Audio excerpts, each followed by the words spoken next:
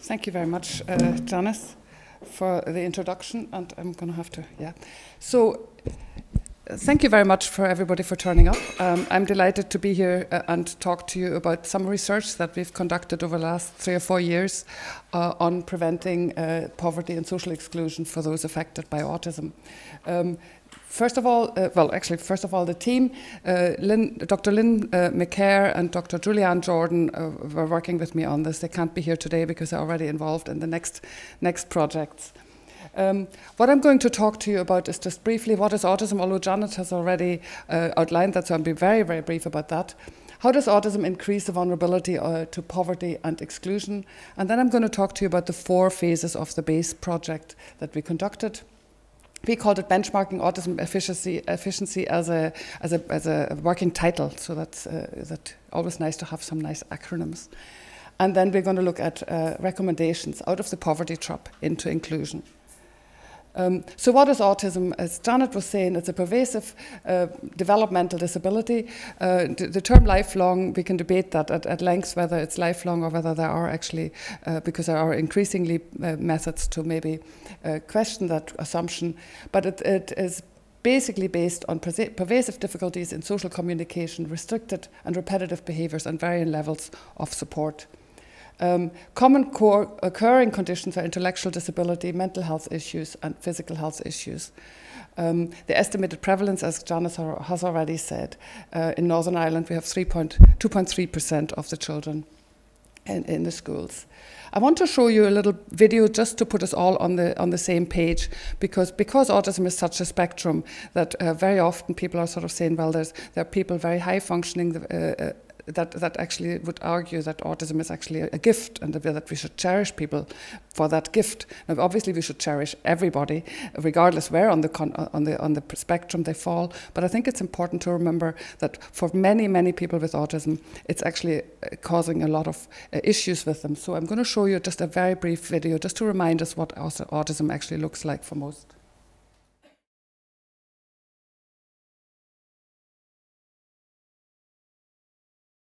I think that last quote. I think this is very, very true for most parents. They feel like they've been drafted into this. Of course, they love their child and they want to do the best for their child. So, in terms of the research that we were conducting, we started off with the UN Convention for the Rights of People with Disabilities, just to see to cover all the different issues. And you can see it covers a range of different issues, and we will talk them through as we go along with the research. The BASE project had 4 phases. The first phase was a literature review, and the literature review had 2 aspects to it. At one, we were reviewing the literature that was available internationally. We focused on autism, intellectual disability, and poverty, and education and employment, because the project was all focusing on those issues, so that was important for us to look at the literature regarding that. But we also looked at all the policies, because up to the task group of autism report in 2002, there had been so many reports and so many policies. We found about 70 different policies from different departments, so it was so important to look at all of those and to see whether there were commonalities in them. But I will talk to you about the data in a minute, but I'll just talk you through the structure of the project. In phase 2, we did a NILS, Northern Ireland Life and Times autism module. The survey, Northern Ireland Life and Times survey, happens every year, and people can buy a module as such. So there's a questionnaire, people go now to interview people from the population, scientifically selected sample of the Northern Irish population, and nobody had ever asked them about autism. There was one question in a disability module some years ago, but this was the first time that it was a full module just focusing in on autism. And the question was really, we wanted a quantitative baseline of the data for awareness, because at that time, a lot of people were saying we need awareness raising, but nobody had actually assessed the awareness that was already in the country. So we wanted to see how much money should be spent on awareness raising campaign, where should be the focus for the awareness raising campaign. There were just over 1,200 people took part in that survey. The third phase was a secondary data analysis. We looked at all the data sets that were available in the country, that we could find anything to do with autism in the data set. So a secondary data analysis basically means you're using other people's data that are publicly available, and you analyze them. And in our case, we basically split the sample. Has autism, has not autism, and then we compared the two sides of the sample. We focused on disability and poverty, employment, education. There were a whole range. At first, we were told, there won't be enough data sets for you to do a secondary data analysis. But as it turned out, there were actually quite a few data sets where under the disability question, the people had been asked, do you have a disability? And then autism came up. So we were able to use the data. And finally, the fourth phase was a qualitative data analysis. So what we did focus groups, interviews, questionnaires with stakeholders. We had nearly 800 professionals taking part and 41 service users taking part. So we had individuals with autism, their caregivers, we had employers, educators, health and social care staff, and policymakers. So it was a wide ranging. So that was the whole, the methodology of the BASE project. All the reports are available online, so you're very welcome to read the reports in detail. So let's have a look at the key findings, okay? So we went around the United Nations Convention for the Rights of People with Disability in terms of the topics that we selected for the analysis. We found in diagnosis and special educational needs assessment that about 200 new referrals per month in Northern Ireland. About half of them are getting a diagnosis and half of them are put on a waiting list or are not diagnosed.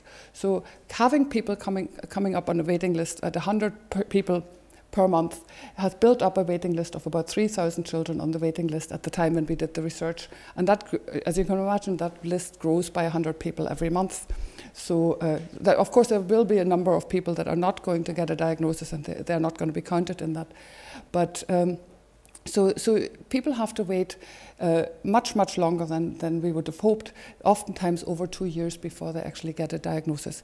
And we also know that people are actually presenting for a diagnosis. They already, much after they already know that there's something, they're worried about their child. So usually parents start worrying about their child and it takes them a full year before they present for diagnosis. And then it takes 2 years to get a diagnosis. And then it takes another long time to get a special educational needs statement. Nearly 60% of the kids don't get their special educational needs statement within the 26 weeks. And 76 weeks is a half a year already. So they're waiting even longer than half a year. And most of the kids that are diagnosed with autism are diagnosed with the special educational needs at quite a severe level of need. The rising prevalence rate, Janet has already mentioned that over the years. I've just put it on the graph there, that you can see that every year when the figures come out in Northern Ireland, the prevalence rates are rising. So you have, at the moment, the numbers are 23%. But we did a secondary data analysis of the Millennium Cohort Study, where 18,000 families who had a child in the year 2000 are interviewed every 2 years by, I think it's the London School of Economics or the University College London, I can't remember. They conduct this Millennium Cohort Study, and they are interviewing these people. So these data are freely available for researchers to analyse. And what we did, we split the sample into the people that said that their child has autism versus the people that said their child didn't. So yes, no split. Quite a simplistic statistics. There are people that could make more complicated statistics, but we started off using the entire sample. At 5 years, at 5 years of age was the first time that these people had been asked, does your child have autism? We have the numbers here. 0.9% of them said yes. That was out of 15,000 families. At 7 years of age, 1.7% of the people said that their child had autism.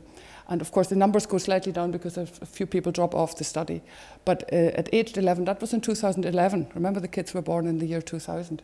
3.5% of the parents, and that's out of 13,000 families in the whole of the UK. And we did the statistics to make sure that this was representative of Northern Ireland as well. So I think our figure of 2.3 could very well be still quite a vast underestimation of the number of kids that actually have autism. in terms of the awareness, we did the adult survey for the NILS that I've just described in phase 2, but we also did 2 other surveys that are not funded by the same grant, but I think they're still interesting data here to compare. We did a survey of 11-year-olds and a survey of 16-year-olds, and we looked at autism awareness. So out of the 11-year-olds, 50% said that they knew what autism was. With the older ones, it was 80%, and with the adults, it was 82%. So people know what autism is when you just ask them, do you know what autism is? Of course, that doesn't mean to say that they really know it. So we also asked them, do you know anybody with autism? Do you know somebody with autism? And the kids, the younger ones, about 43%. But when you look at the 16-year-olds, nearly 3/4 of the 16-year-old actually knew somebody with autism, most likely a schoolmate or a relative. Half the adults knew somebody, just over half the adults.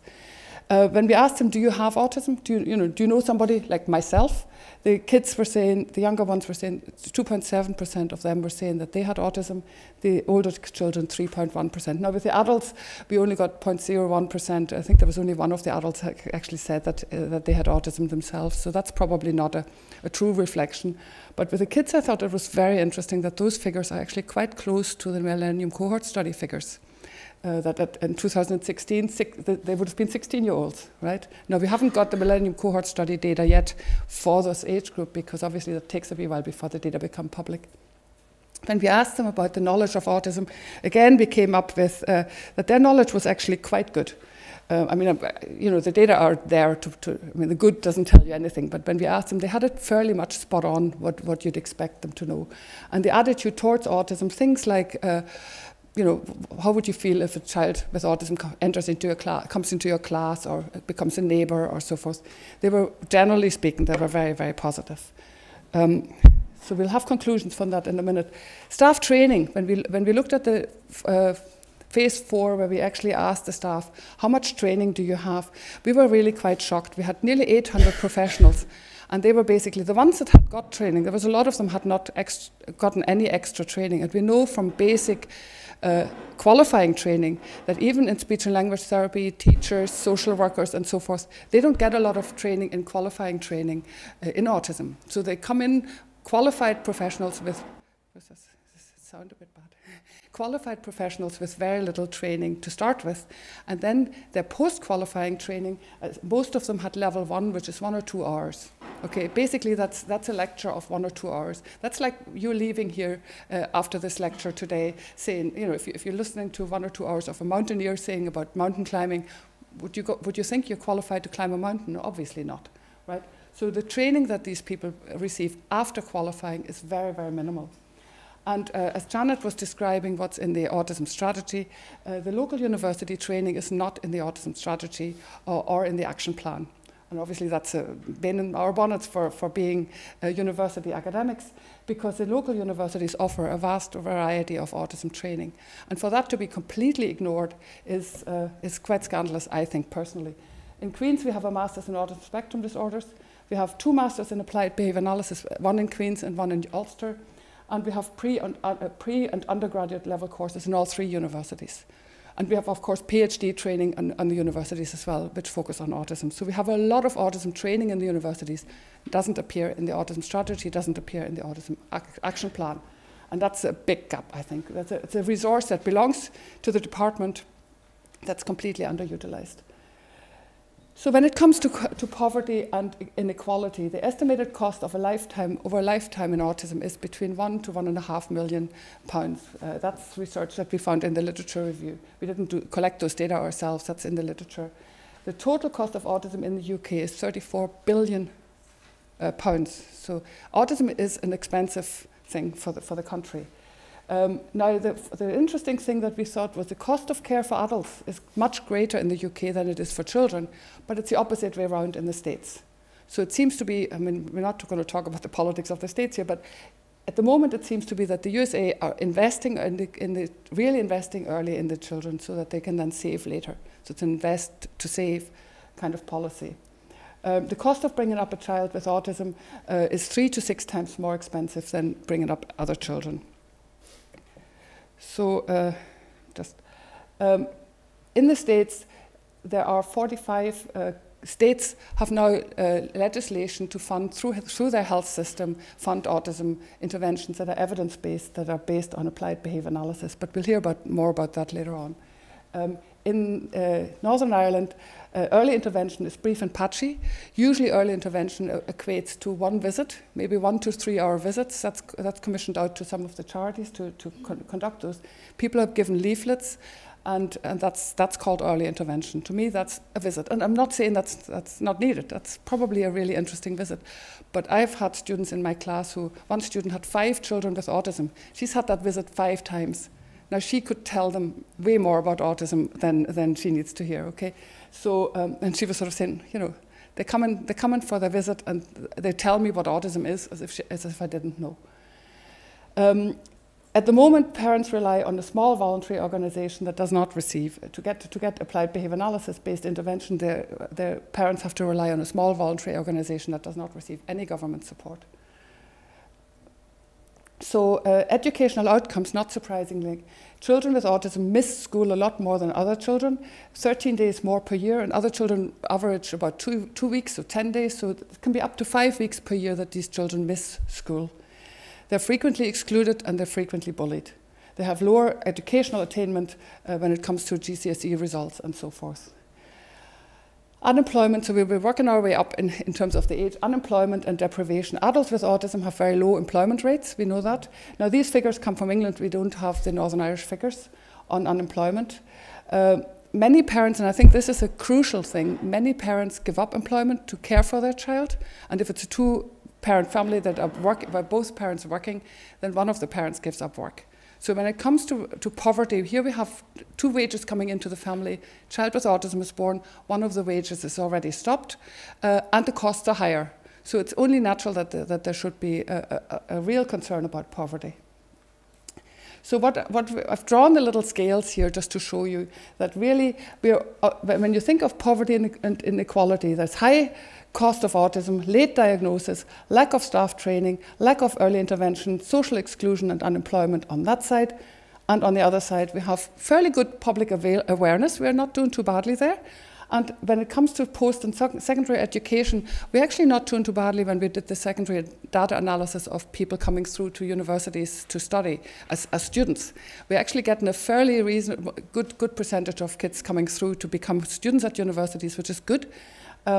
We haven't got the finishing data yet because the data taking has only started about 2 years ago. So we don't know if these kids come in as students, young people come in as students, and do they actually complete their courses.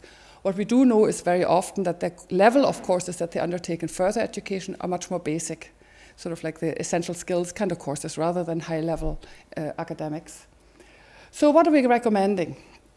We are recommending that autism awareness is quite high, that therefore we don't really need a general autism awareness campaign because we already have Light Up Blue by Autism Speaks. We know that even the City Hall in Belfast is lighting up blue every year, which is fantastic, on the 2nd of April. Different charities and bodies have their autism awareness month events quite across, picking up on that, so that's great. We have understanding autism courses by statutory as well as voluntary sector. So we have a lot of autism awareness in Northern Ireland, maybe more than in other countries. So we don't need there was a talk about a TV advertisement campaign, and I think apart from that being highly controversial, we don't actually need it. We've got fairly good awareness. We still have to keep an eye on it. We don't want it to drop. And 80% is not 100%, right? But we're not doing too badly. But we found that some of the frontline medical and justice staff could do with extra training. Sometimes doctors don't even know really where to go with autism. When it comes to staff training, we should do a cost savings analysis when it comes to staff training, because at the moment an awful lot of money is spent on staff training that maybe could be spent better. At the moment we're not engaging with, well, I say not we, but at the moment the higher education sector is not engaged with properly when we're doing so much autism training. We do workshops, we do undergraduate, postgraduate training. There should be an active engagement with higher education sector in autism research as well. It's actually quite interesting when I'm talking about this research.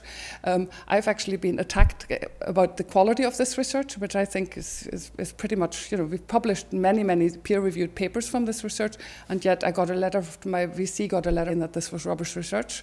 So when we are internally attacked for our research, then it's definitely not being valued. Diagnosis and assessment, we should stop this watch and wait approach. At the moment we have a watch and wait approach where people are watching and waiting. Maybe the kid will grow out of it. Children do not grow out of autism, right? Now with very good early intervention, and we'll hear a little bit more about that, with very good early intervention, the prospects to optimal outcomes are significantly increased. We know that from the research. So why are we not doing that? Why are we not giving those kids the best that they can get? I'm proposing maybe a triage system to determine whether somebody should get a diagnosis, so we get the numbers down, so we get through this.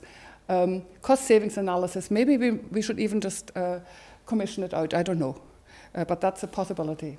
Early intervention, we should conduct a cost savings analysis for early intensive behavior analysis-based intervention. We know from the research there's ample evidence. I gave a talk here 2 years ago showing you the evidence. So we know, the government knows the evidence for applied behavior analytic interventions, and yet that's not the preferred route through. It should be made available in the statutory sector, or at least it should be outsourced properly.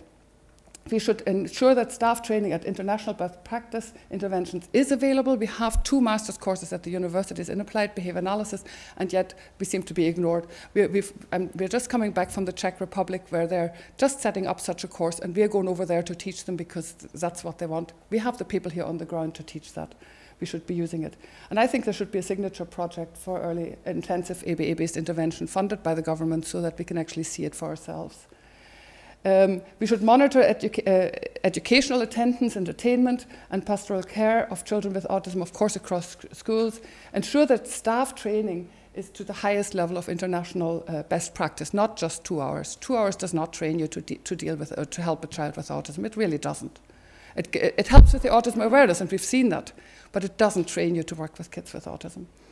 Further higher education, we should continue to monitor. And again, that the staff is trained. We should make sure that the staff is trained where appropriate. Employment, we should, of course, monitor the employment rates. At the moment, we don't know.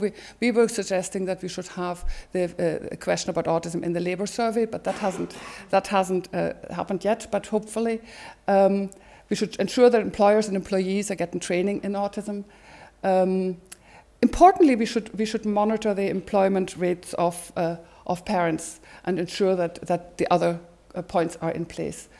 Housing, future planning, of course, that's another whole big talk. We can go into that, and I don't think I'm running out of time here to talk about that today too much.